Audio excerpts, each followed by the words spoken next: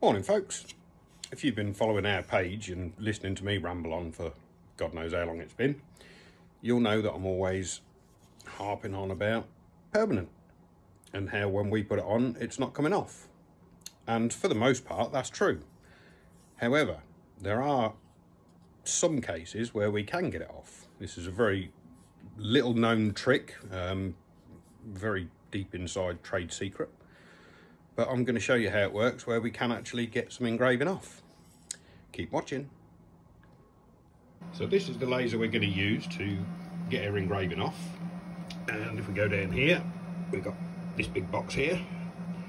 And inside that box is the laser source. That's where the laser beam is generated.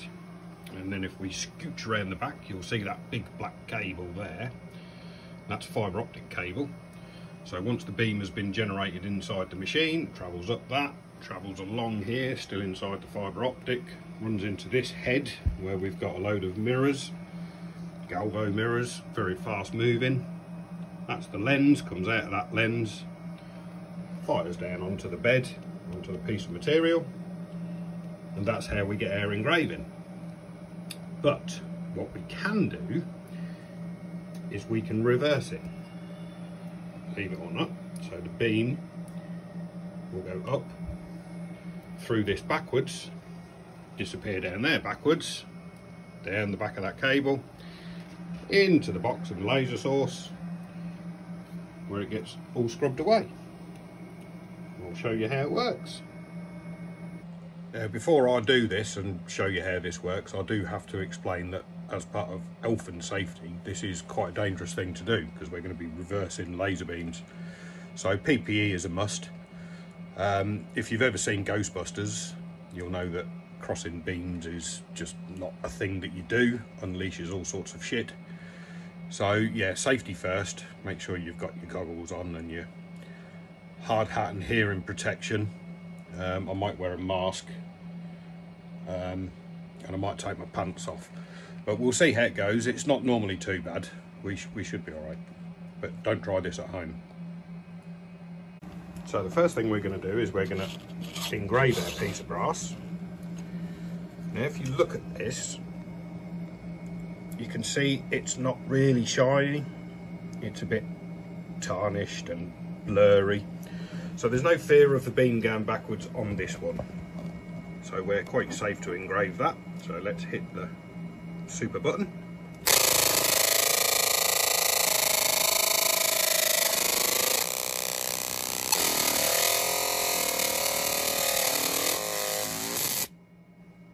There we go. So it can be removed, and that's the intention. We're going to remove it. So what we've got to do now is we've got to reverse the beam, and we do that by putting something extremely shiny over the top. Look at that, as you can see, it's very shiny. You can see the lens in there, which is the little sort of green bit in the middle, and inside that as well we've got the mirrors.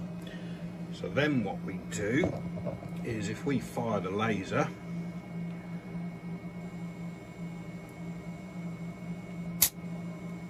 oh, that was quick.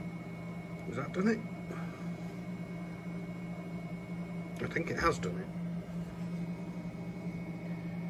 Yep. Right. So that's done.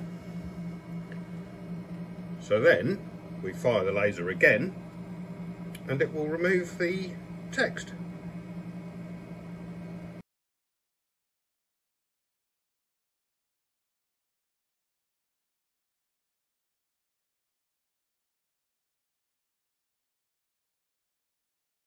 So there we go, text removed or engraving removed. That's now totally back to the way it was before, totally unmarked. All down to reversing the laser beam. So like I say, it is quite dangerous. We very rarely do it because of the dangers involved. We don't want to unleash any like hellhounds or anything like that. But occasionally, if you've got an expensive piece of equipment that you've marked incorrectly, we have to do that just to get us out of a muddle. Thanks for watching, folks.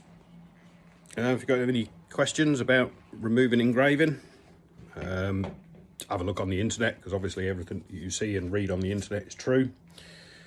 There'll be some information out there somewhere. But yeah, if you want any engraving putting on, which is what we're a lot better at, give us a call. Have a nice day.